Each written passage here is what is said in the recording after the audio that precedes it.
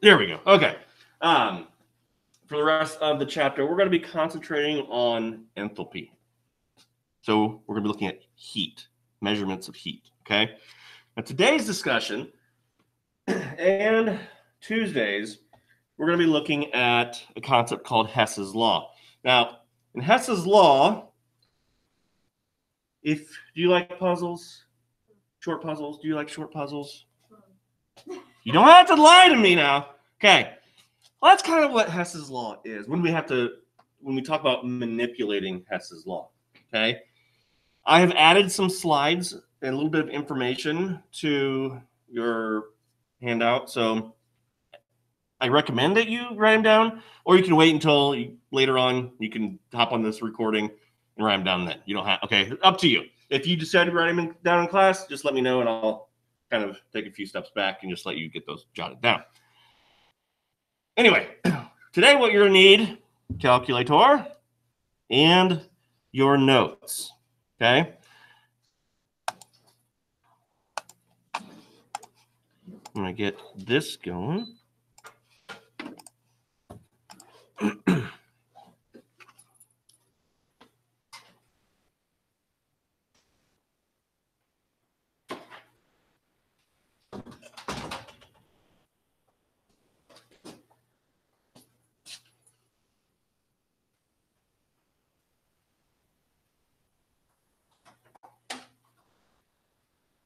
All right.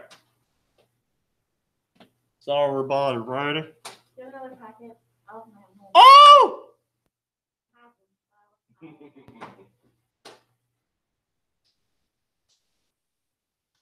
I do. All right, so we're going to start off by examining something. Is the title of this slide grammatically correct? No. I'm asking. I didn't think so. I actually don't. See, I thought that it would just be an apostrophe after the second S. I thought. But since it's the name, why not? That could be true too. I honestly have no idea. So I may have been writing it wrong in my little notes later on. I don't know. Anyway, that was just something to get us going. Anyway, so delta H, again, our change in enthalpy, is well known for many reactions, okay? Which is nice because as we'll see here, and I'm going to get this out now, give you your own copies, is in your textbooks, for those of you at home, and you will get a copy of this as well. You see all these substances that are listed here have an enthalpy value as well as some other values to go along with it. You see specific heats. Okay, you see Gibbs free energy, which we don't talk about. That's what that delta G is. Okay, but Appendix C from your textbook is rather lengthy. It's multi-columned, okay? The work has been done for you to help us work with Hess's law. So you don't have to sit there and do the work, meaning the actual experimentation and measuring. It's already been published. So it's, as I say, inconvenient to measure this change in enthalpy for every reaction which we are interested in. So we're going to be using Appendix C, not only for Section 6, but also Section 7. Okay, so this is going to become in handy. So those are your copies. So a little bit of light reading for this weekend. I don't know. Anyway, this slide, muy importante, okay? This is what defines Hess's law. Hess's law states that if a reaction is carried out in a series of steps, the change in enthalpy for the overall reaction will be equal to the sum of the enthalpy changes for the individual steps. So let's break that down. If we look at this diagram over here on the left, then we got two arrows here. One long blue one and two shorter green ones. If we just look at the blue one here, we've got methane and oxygen reacting together to form CO2 and H2O. This blue arrow indicates just start to end, okay? And that overall change in enthalpy is negative 890 kilojoules, meaning it's exothermic. All right. Let's imagine that this reaction actually occurs in some smaller steps. Instead of taking one single jump, we got little itty bitty steps in between. And each one of those itty bitty steps has its own enthalpy change. Okay.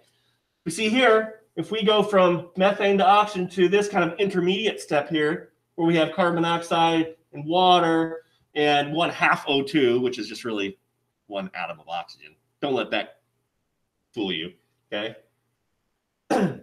You see that change just to get to here is negative 607 kilojoules. And then the remaining transition, if you will, is going to go ahead and form CO2 and H2O and a total of negative 283. If we were to add those up, we would get negative 890, okay? So for Hess's law, we're going to a lot of times break down these reactions into smaller steps. They're already going to be done for us, so we don't have to do the breaking down, okay? We do not have to do the breaking down. This calculation of Hess's law is also good if we ever wanted to experiment with something in the laboratory ourselves. We could actually make predictions based off of all this information as to how much energy would either be released or absorbed once this reaction's done. So it's got a multi-purpose here for Hess's law. And before I continue on, along with this video, I am posting 2 other short videos. One of them has a young lady talking about a couple of example problems, so that's good to watch. Another guy, Professor Dave, he's always fun to listen to. His video is actually going to be good for section 6 and 7. Okay, his video is like 4.5 minutes long. But the first half is for section 6, second half is for section 7, so it's going to be kind of a multifaceted video. But that'll be all in today's posting. Anyway, because enthalpy, the change in enthalpy is a state function, the total enthalpy change depends only on what we start with and what we end with. Okay. Anyway, here's this addition to the notes that I gave. Okay. Again, if you don't want to write them down, that's fine. You can always come back and write these down. But I highly recommend you get these written down at some point. Okay. So Hess's law. What we're going to do, our goal with Hess's law is to, as I say, in quotes, mathematically and strategically arrange chemical equations to match what we call our target equation. And all this is going to be given to you. So you don't have to try and sweat it out by making this stuff up. You're going to be given the target equation. You're going to be given the kind of smaller step equations. It'll be up to you to manipulate them, okay? So there's really 2 small rules that need to go along with Hess's law. And then I also will have a slide of the steps. There's about 4 steps that you need to follow when you solve this, okay? First rule. There will be times that you will have to add, when I say add, that means put in coefficients, not add them together, but place coefficients into an equation, okay? When you do so, you have to multiply the entire equation by that number that you're multiplying by, okay? So all the coefficients in the equation have to be multiplied by whatever number you're going to multiply to get your correct coefficients. In doing so, when you are increasing the coefficients in a reaction, what you're actually doing is also increasing the molar amount present of substances. So that will impact the delta H value that you're going to be given. Because, as we saw a few sections ago, enthalpy change is an extensive property, meaning it depends on how much is present. So let's say if you multiply a chemical reaction by 2, okay, so all the coefficients in the chemical reaction get multiplied by 2. You must also multiply the enthalpy value by 2.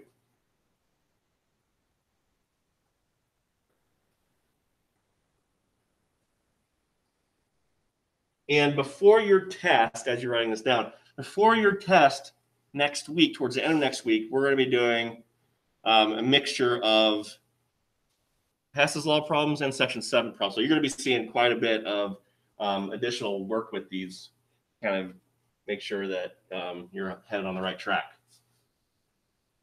Yeah. Okay. Second law, last law, rule, sorry, not law. If you reverse the reaction, which we're going to do, because we want to match up substances and place them in the right spot in accordance with our target equation. If you reverse the reaction, you must also change the sign of your delta H value. We saw that rule, or that statement a few sections ago as well. For instance, if your forward direction or your forward reaction is going to be a negative delta H value, if you flip it, you now have a positive delta H value. And those are the only 2 rules that we have to follow.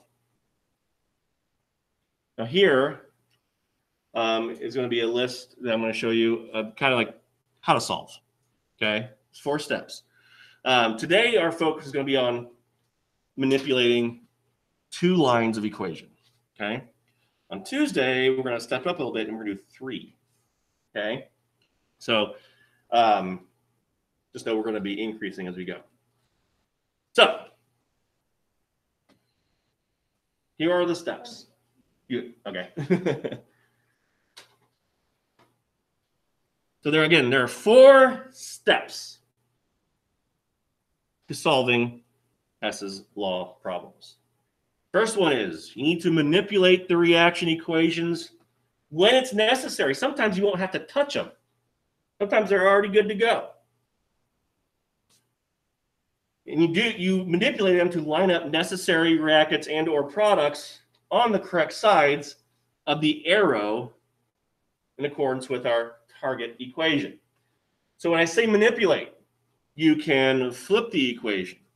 You can multiply the equation. You can even divide the equation.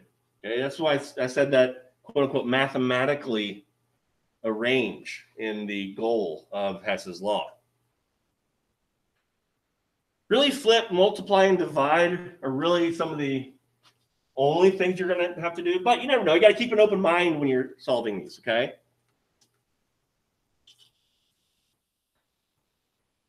So once you've manipulated everything as you see fit, your second step is you're going to add them together. Much like you saw or did with ionic equations, where you added all the reactant ions together, you added all of the product ions together. So it's a good chance you're going to have some lengthy reactions once you add everything together. All products go on the left, all reactants go on the left, all products go on the right. And so you're going to add the reactants, you're going to add the products, and then you're also going to add all the delta H values together. Because your manipulations, if you had any, would alter the delta H value, which would then impact your overall calculation of your delta H, which would be reflective of the target equation. And then step 3, much like we did with the ionic and net ionic equations, we cross out substances that appear on both sides of the arrow. And when I say we cross them out mathematically. Meaning if we treat the arrow, the yield sign, kind of as a subtraction sign, we start to remove these substances mathematically. If they all have the same amount of substance on each side, you can remove them completely. Sometimes, like we're going to see in our first example, you might have to subtract half of a molecule.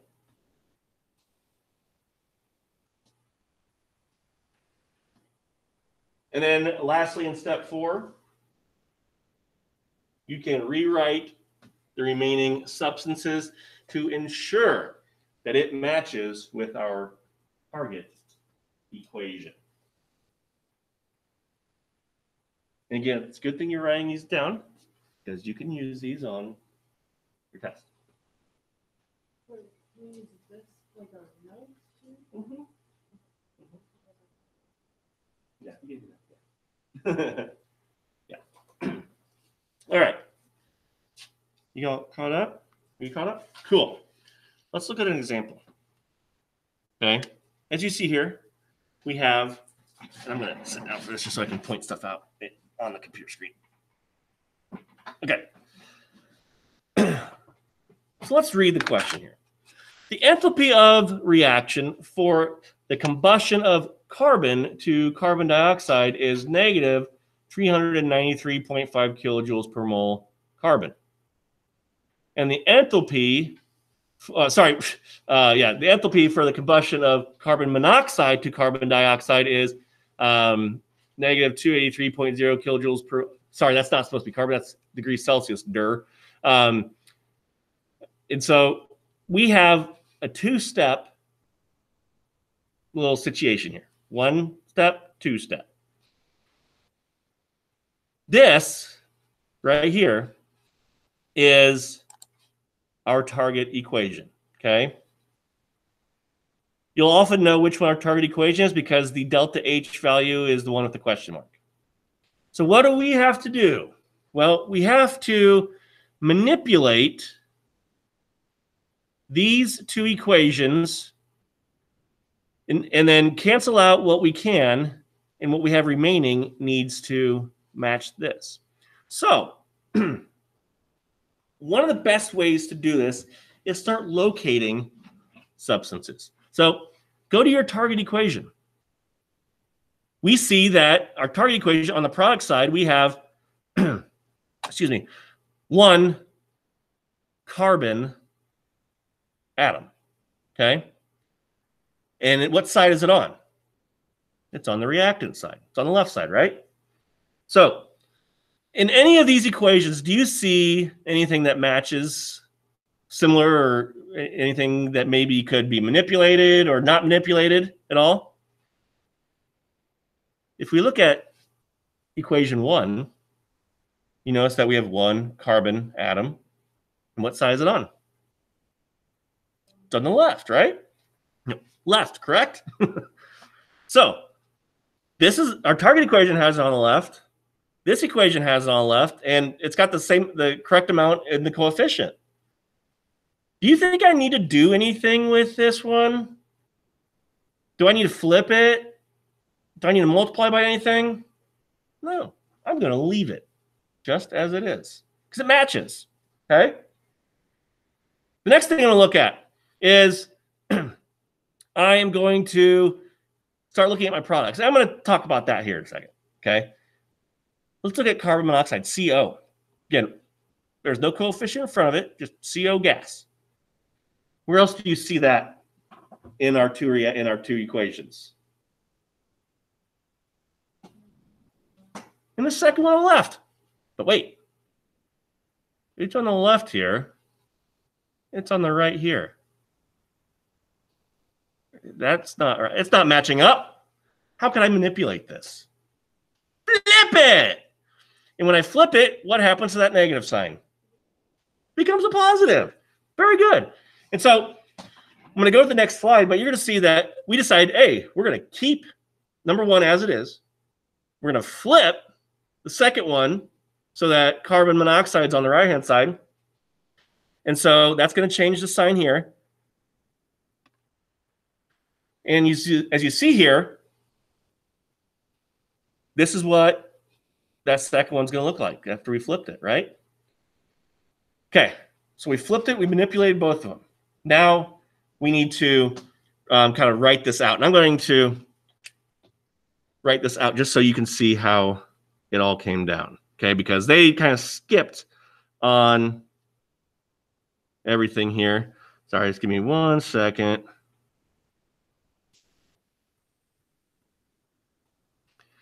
Yeah, okay. CO plus 1/2 O2.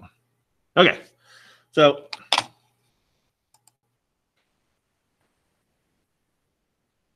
you can't see that just yet. Okay, can you see that? Okay. I could turn the light off if you need to. Anyway, so what I did was I just added them all together. Okay, put all the products together, and I'll show you. I put all the products together. Those are on the left-hand side of the arrow. I just put them all together on the left-hand side of the arrow as well. Same thing with my products on the right-hand side of the arrow. Okay, let's start eliminating anything we can.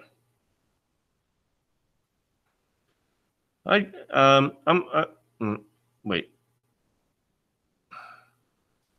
In my rush, did I? No, I did it right. I just dumbly put parentheses around the O2. I don't know why I did that. So 1/2 O2. Okay, so let's mathematically cross out and change what we need to. Okay, do you see carbon by itself on both sides or just one side? Just one. So I can't eliminate that. So that gets carried back down. Okay. Okay, so I've got one molecule of O2 here, and I've got 1/2 a molecule of O2 over here. I know it's awkward. You're going to see some awkward coefficients. Don't let that fool you, okay? Well, we've got 1 and 1/2. 1 minus 1/2, you get, and that goes bye-bye. That gives us 1/2 O2. Okay? Next, CO2. Is it on both sides? Is it the same amount on both sides? Well, there's CO and CO2 here. So we got one CO2 and one CO2. So we don't that doesn't make it to the final cut. So that takes care of everything there. And all we're left with on the right is CO gas. Does that match our target equation? Let's check.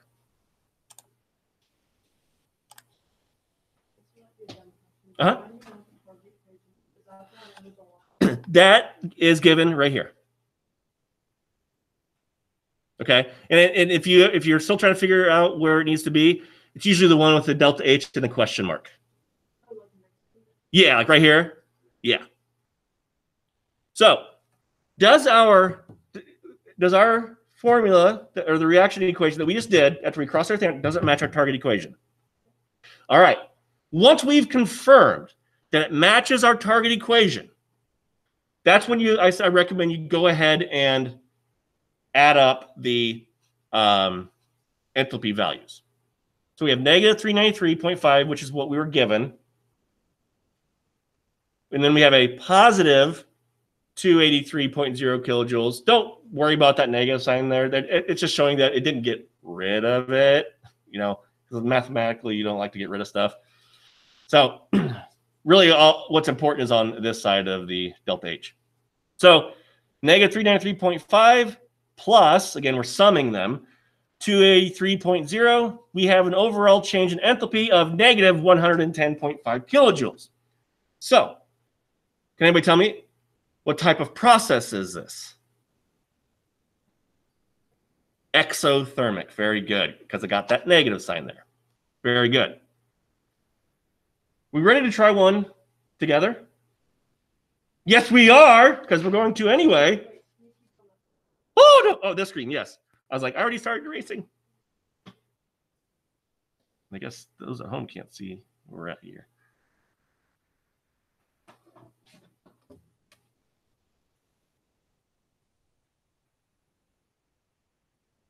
You ready? Okay. So, carbon occurs in two forms, graphite and diamond. The enthalpy of the combustion of graphite is negative 393.5 kilojoules per mole, and that of diamond is negative 395.4 kilojoules per mole. And we are shown these two reactions. We need to figure out the change in enthalpy for when we go from graphite to diamond. So what I recommend you just write the first two equations. Okay, so C, I'm going to write them on the board so you can see them. And you can use shorthand if you want to. Like, I'm not going to write graphite and diamond. Okay, so C as graph. Okay, C as graphite. I'm just rewriting what was on the slide here. Plus O2 gas yields CO2 gas and an enthalpy change of negative 393.5 kilojoules.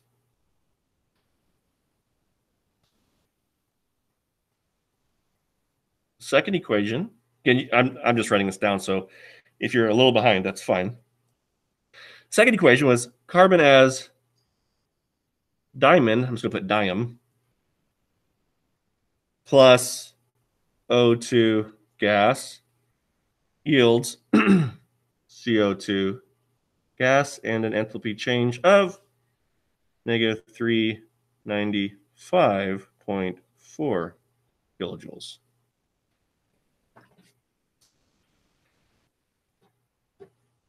Now our target equation, okay, I'm going to put a star here, is going to be, what was it? C as graphite is equal to C as diamond, okay? So this is our target equation right here. Let's look at the first one. Are you got it all written down over to you? Awesome. Okay, I didn't want to go without you knowing. Let's look at the first one, okay? Compare it to the target equation. Target equation just has carbon as graphite on the left-hand side. In the first equation, that's where we can find it. Then we ask ourselves, is it on the correct side? See graphs on the left here. Oop, this is not supposed to be an equal sign. It's supposed to be an arrow sign. Durr. Okay.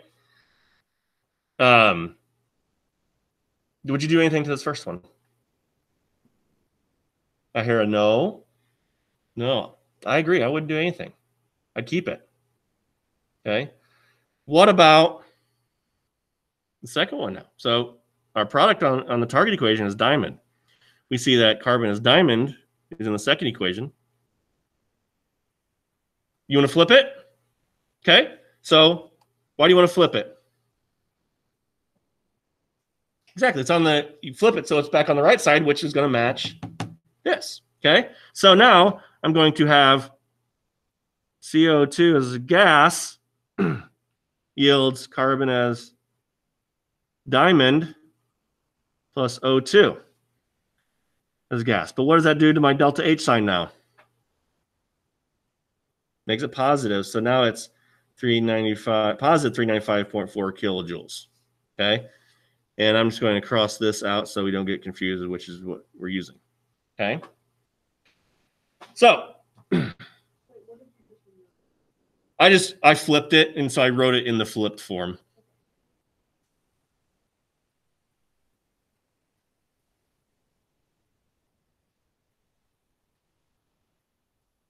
So now we want to put them together.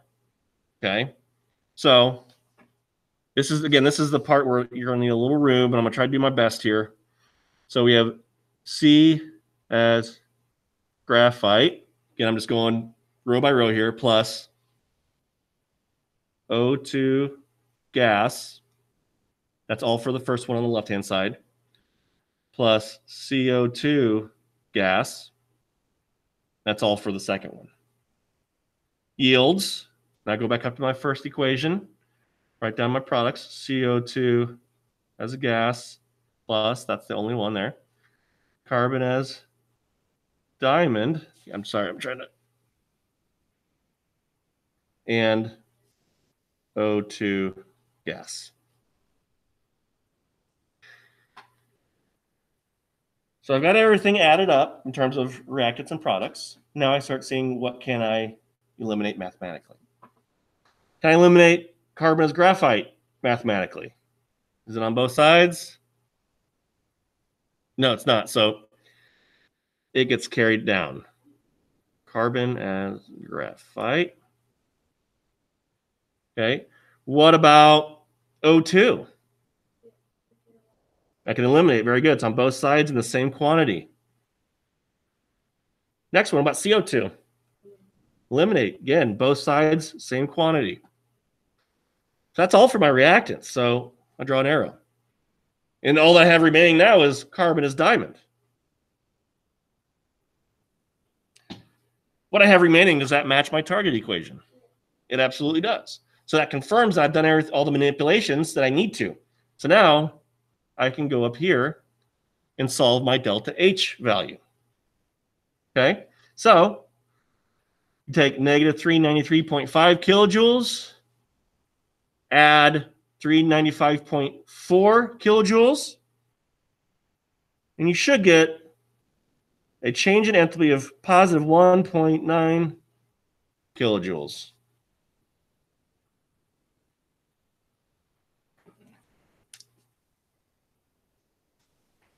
And that's how you do Hess's law. So as I said, on Tuesday, we're going to come back and we're going to do 3 lines. Same process, just a little longer. Okay.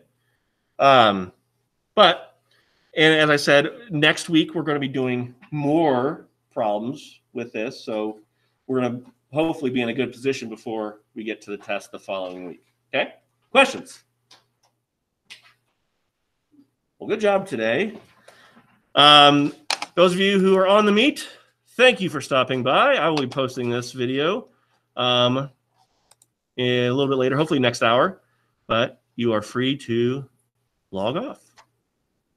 Have a good weekend. I'm sorry. The last 2 sections are going to be due on the day of your test, like after next week. So you got a wise to go.